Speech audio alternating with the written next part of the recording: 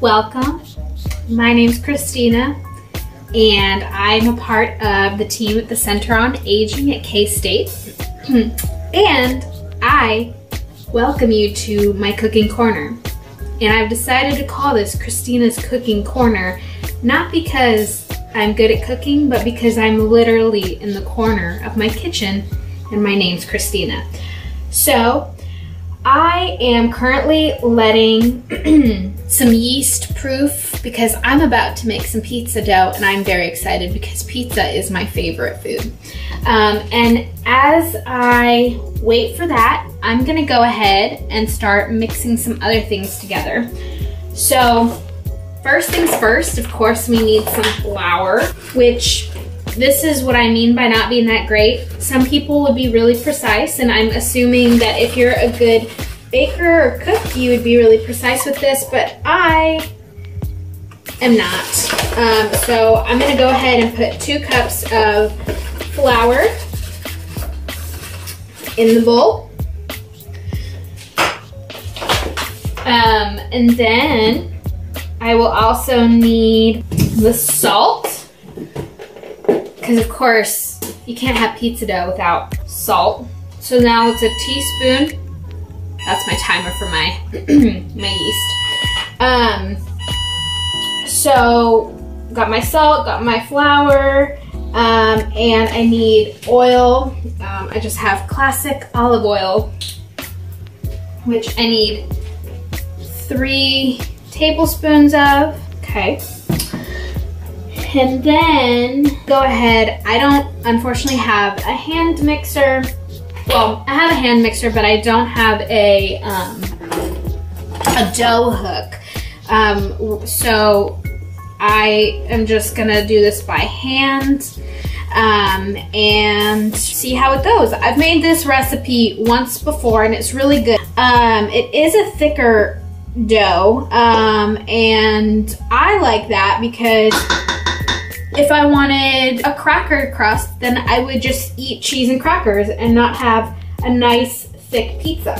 Okay, now that I've done that, I'm gonna go ahead and pour my yeast mixture slowly into my flour mixture. And this just takes a second. Went ahead and warmed up my oven just a little bit so that I have a warm place to let the dough rise for about an hour. So this recipe actually calls for 3 cups of flour, 2 cups in, and then 1 more cup after you've done all that.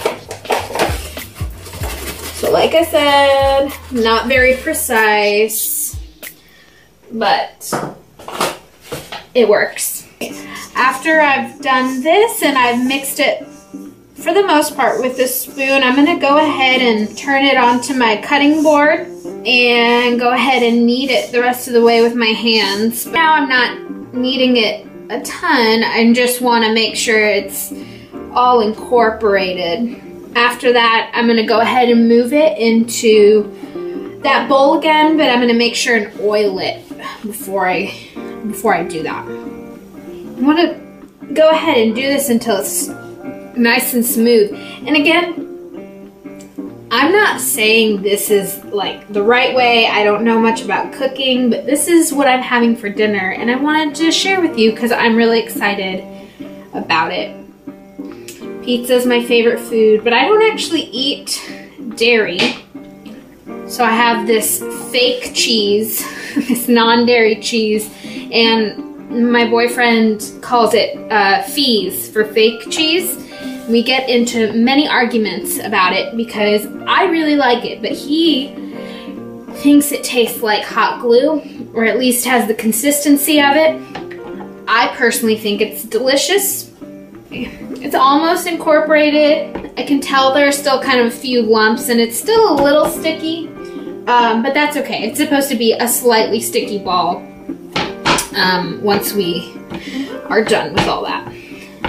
Okay, almost done. And I am sure there's some sort of technique that I am not doing.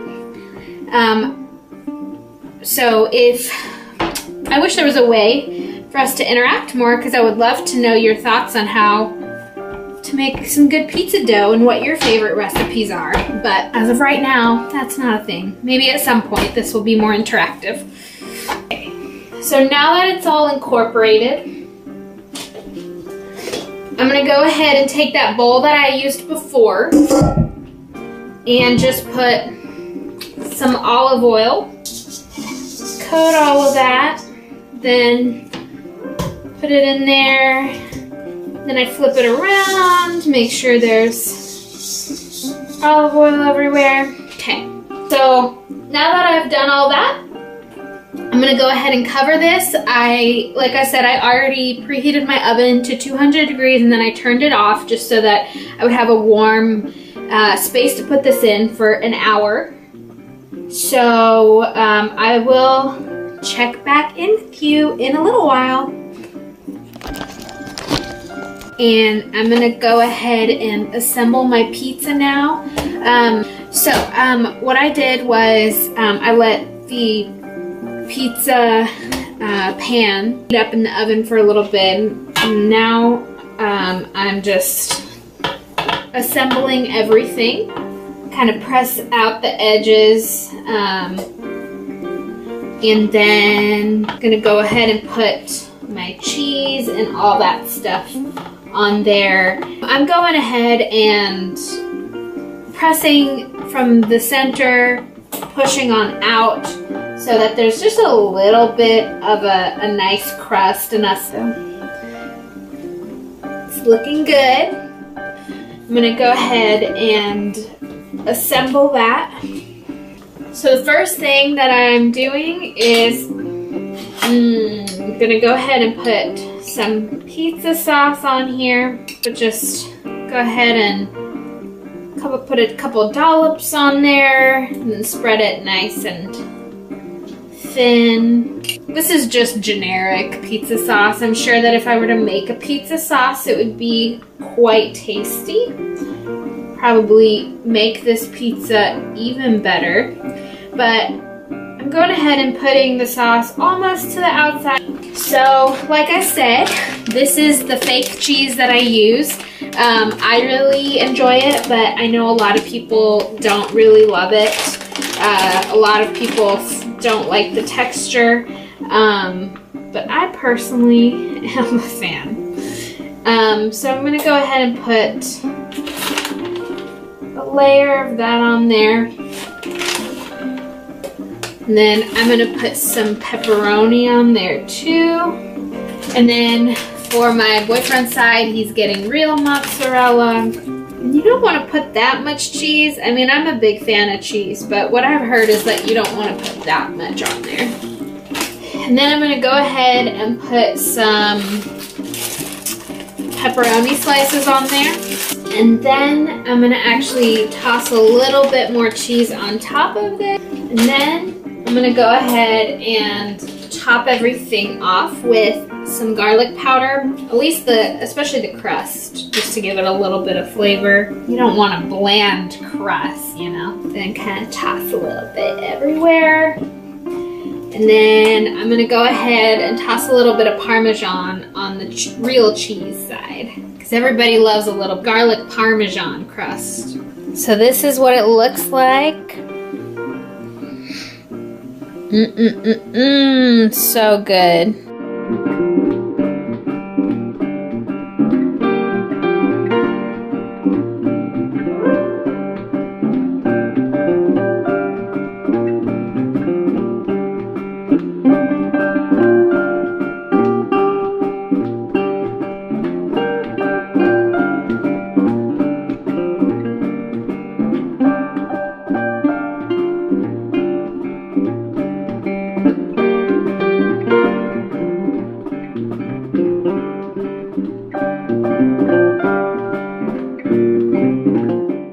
So the pizza was amazing. It was very delicious. And now I'm actually going to make, so I'm not gonna make creme brulee, but I had a friend who made some creme brulee, and now I'm just gonna go ahead and do the final touches. I unfortunately don't have a torch or anything, so I'm gonna use the broiler in my oven.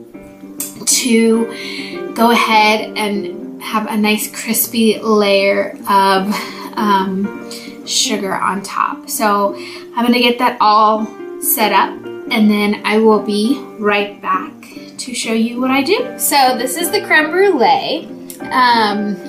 And what I'm gonna go ahead and do is, I like a nice thick layer of sugar. So I'm actually gonna do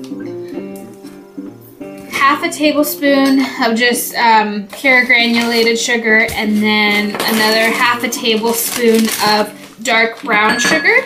Then I'm gonna go ahead and mix that all up. After I mix it all up, I'm gonna put it in the oven on broil. So right now it's going ahead and warming that up. And then once that's mixed up, I just go ahead and pour it on here. Make sure there's a nice even layer everywhere. Put that in the oven for 3 to 5 minutes, making sure to check it, just because obviously broiling things can lead to burnt things really quickly. So I will check back in once it's ready. My creme brulee is out of the oven and it's cooling down now, and I am sure that it will be delicious.